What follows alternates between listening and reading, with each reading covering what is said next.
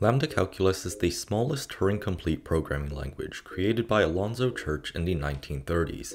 In Lambda Calculus, everything is a function, which are formally known as abstractions. They look like this. Lambda, the syntax keyword for creating a function, the parameter, a period, and then the body, which shows what to do with the parameter.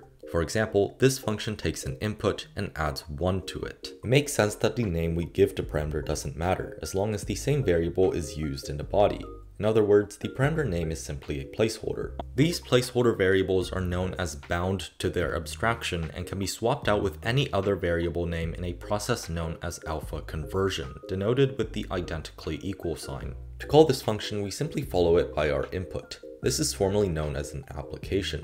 Parentheses, as usual, can be used for clarity or to show the order of applications. Otherwise, applications are bound left to right. We will evaluate this expression by substituting all instances of the bound parameter in the body with our input. This process is known as a beta reduction. However, we must be careful while substituting. Let's take the function lambda x y. If during beta reduction we need to substitute y for z, this expression simply becomes lambda x z. However, if we're substituting x for z, it will remain lambda x y. This is because x is a bound variable or a placeholder function parameter. Let's rename the abstraction with alpha conversion. Now we can see why our substitution doesn't have an effect. Meanwhile, y is unbounded to the abstraction or free in this context. In other words, it actually represents a value. Thus, it is substituted for z. In many cases, we will be passing abstractions as inputs to other abstractions. In order to beta reduce this application, let's first clarify some variables. Notice that the y's in the second expression are bounded and different from the y in the first expression. Alpha conversion can be helpful for clarifying variables in these scenarios. Let's alpha convert the second expression into lambda a for clarity. Now we can substitute as normal to get our final simplified expression. To create multi-parameter functions, we will use a technique called currying. It involves writing a function that takes an input, which returns another function that takes the next input, and so on. For example, we can write addition like this. It is equivalent to this arrow function sequence in JavaScript. The outer input a is bound all the way down and is substituted into the inner function when the outer function is called. We can do this for any amount of abstractions to get any amount of inputs we want. Now, instead of just passing in 2 parameters when I call add, we just call the function twice. We can also abbreviate curried functions in Lambda Calculus by simply writing consecutive parameters. Now that you understand Lambda Calculus syntax, remember that the only data type is the function. Even the addition and numerals that I used before, for example, don't exist in pure Lambda Calculus. However, we can encode these data types in functions. Let's start with the boolean. In order to encode them with functions, we must consider what booleans do. If we boil it down, they're purely used in the conditional statement to choose between 2 possible outcomes, one for true and one for false. We will directly write this in Lambda Calculus. The true function will take 2 arguments and choose the first one. The false function will take 2 arguments and choose the second one. Notice how, in a way, our booleans act as self-contained if statements. It is important to understand that this definition is simply a convention. We can just as well exchange these 2 definitions given that the rest of the program is written accordingly. It only matters that each boolean takes 2 arguments and chooses 1. Let's define the not function. It takes an argument and applies it to false and true respectively. Observe what happens when we apply not to true. First, let's replace true with its definition. Now we can substitute it into the not function like normal. Observing what true does, we recall that it returns the first argument it's given, which in this case is false. And that is our final result. Thus, we have just effectively negated true. It is easier from now on to simply think of functions as doing something like picking an argument instead of reasoning through beta reduction every single time. Let's apply not to false now. As false is a function that picks the second argument it's given, we can now easily deduce that this application returns true. Similarly, we can define the AND operator. It has 2 parameters and applies the first input onto the second input and false respectively. If the first input is false, the statement will short circuit and simply choose the second option, false. If the first argument is true, the output of AND depends on the second input, which is chosen by our true function. Similarly, you can define the OR and XOR operators. Knowing that booleans choose between 2 values, a pair data type can be easily derived. Consider the pair function as a way to obtain one of the two values stored instead of just storing them. All it does is take a boolean as input and applies it to two stored values. When the input is true, the first value is chosen. When it is false, the second is chosen. The not and even and or functions can be interpreted as accessing elements in a pair.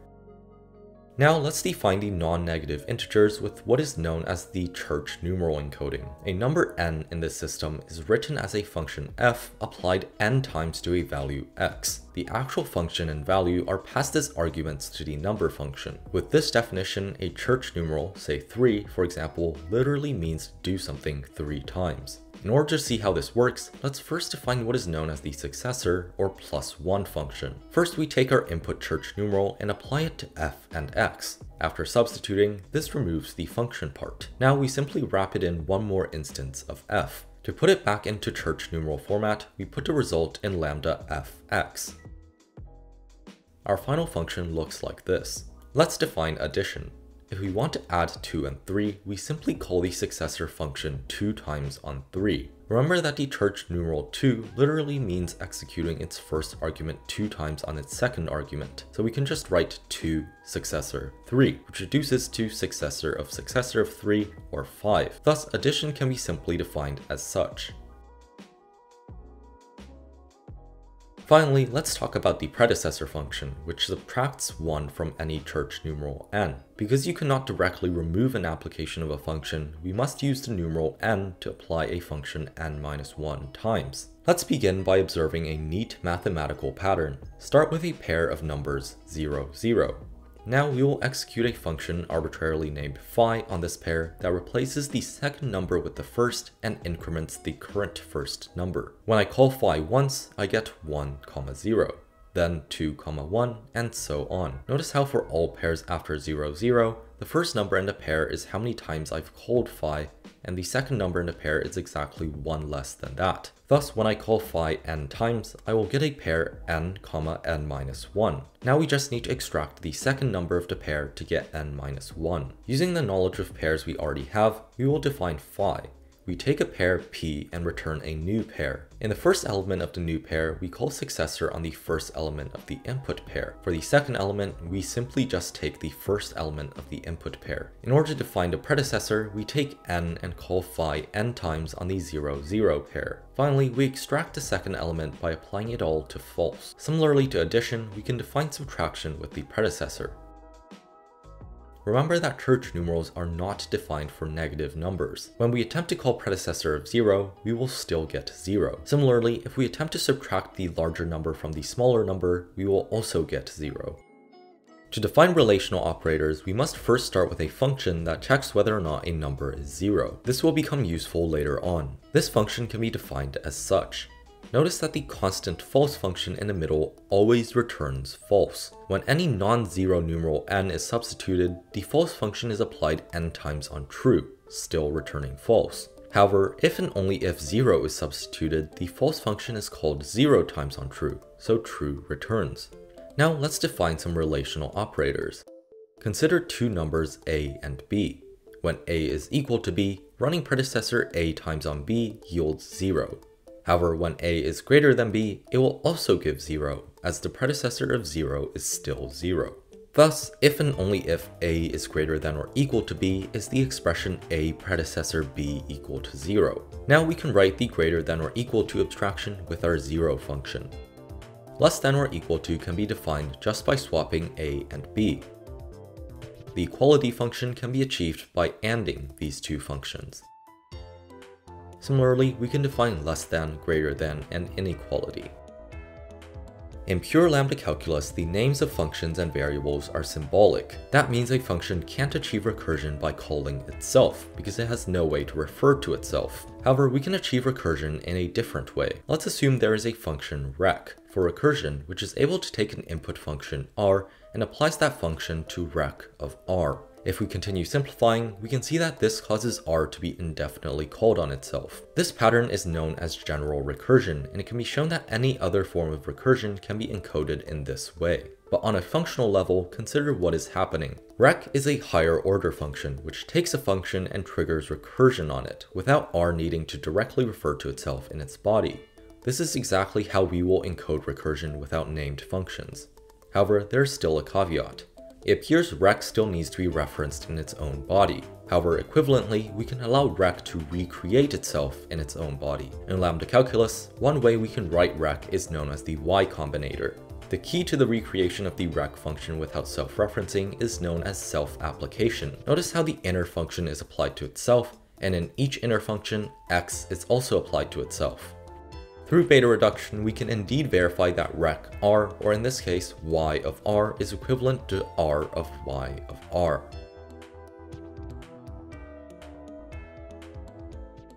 To explore how we should write our recursive function r, let us again start with writing yr. Remember that as a higher order function, the y combinator takes in our input function and returns a new recursive function. So let us arbitrarily call this new function with a number, like 3. As we have shown, yr simplifies to r of y of r. Now we observe that our input function r is being called on two expressions, y of r and 3. Y of r will be our first argument to r, which we will call parameter f.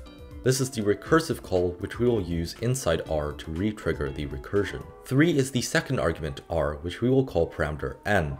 This is the current input to our recursive function. Let's make this a bit more concrete by declaring a function that takes the sum of the numbers from 1 to n. Recursively, that's equivalent to n plus the sum of the numbers from 1 to n minus 1. We also need to declare a base case. For simplicity, let's set it so that when the input is 0, we just return 0. In R, we need to first check if our current input n is 0 with our z function. If it returns true, we will select the first outcome we give it, 0. Otherwise, we will use successor to sum n with the result of the recursive call to R, argument f, called on the predecessor of n. Now with this definition, r of y of r of 3 is simply equivalent to 3 plus y of r of 2.